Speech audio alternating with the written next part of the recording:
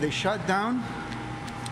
They might as well crucify the country because I don't think the economy can go on like that. With COVID cases soaring across the country and lockdowns resurfacing in parts of it, businesses like the iconic cafe are nervously living on the edge.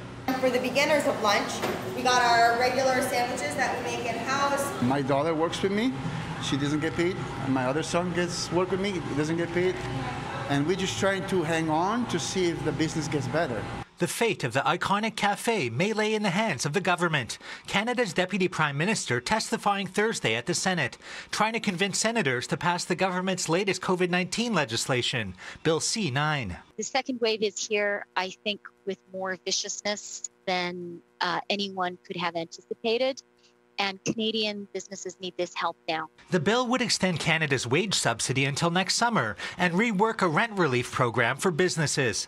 The original rent relief for businesses required a landlord to sign on to the deal and forego 25% of rent.